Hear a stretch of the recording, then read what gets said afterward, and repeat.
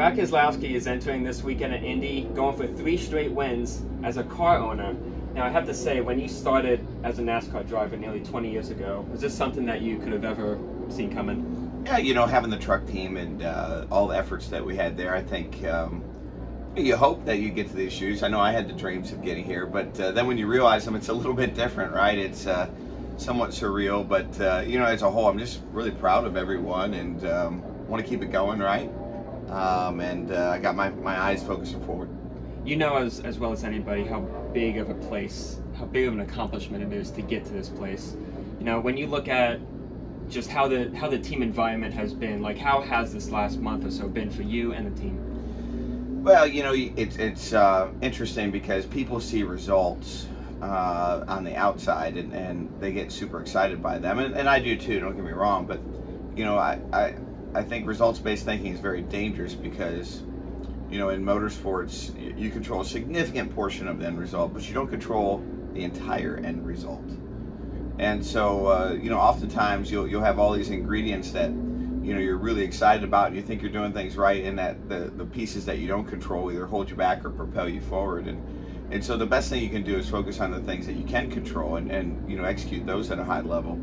And you know, with that in mind, or at least that's how I feel about it, with that in mind, you know, the last month or two we've done a really good job of that, of controlling the things we can control and executing with those pieces. And have we been perfect? No, but you know, seeing that is really exciting. And then when things do go your way, you can capitalize.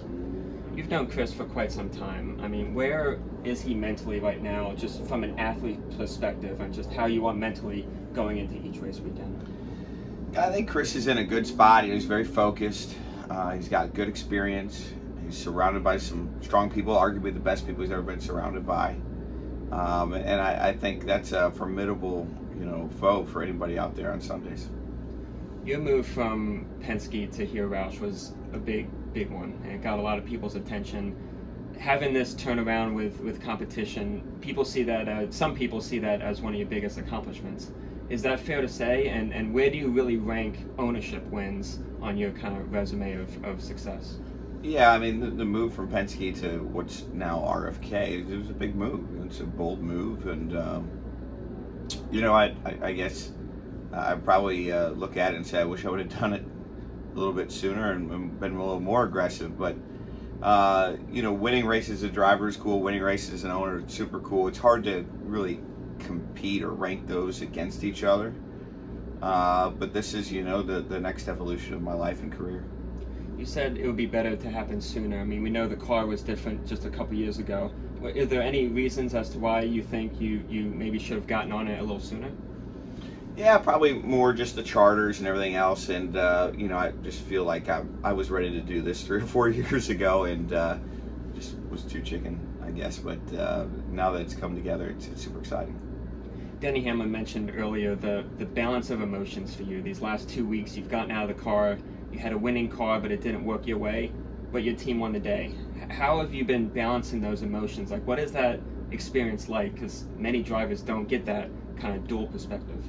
Oh, it's definitely a dual perspective, and it's competing perspectives of, you know, internal frustration for yourself. Like, you know, if I'd have done this differently, or if we'd have caught this break, but we didn't. But then on the other side, you know, it's elation for the company. And so definitely competing emotions, but in the end, without a doubt, net positive.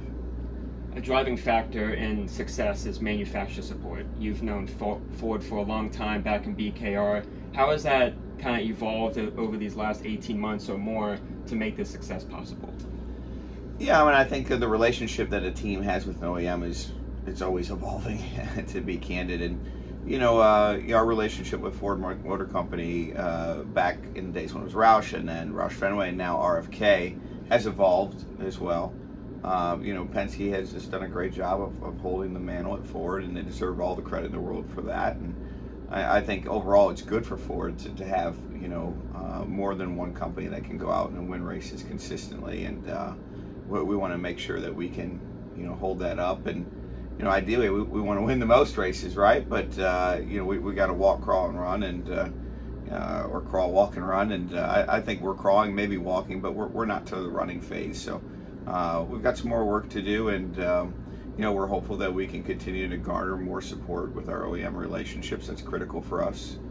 and we're putting the results up on the board, I think, to justify that.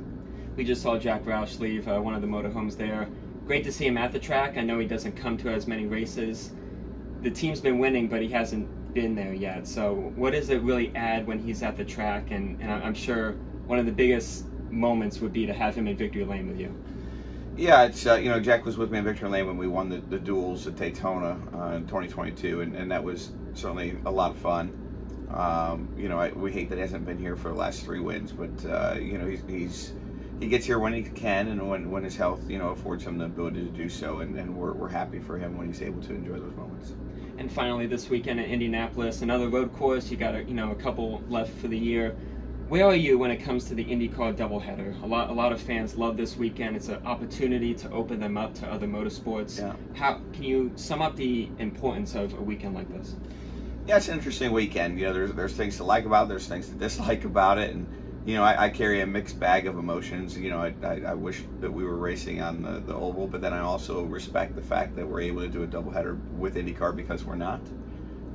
There's a big mixed bag for me.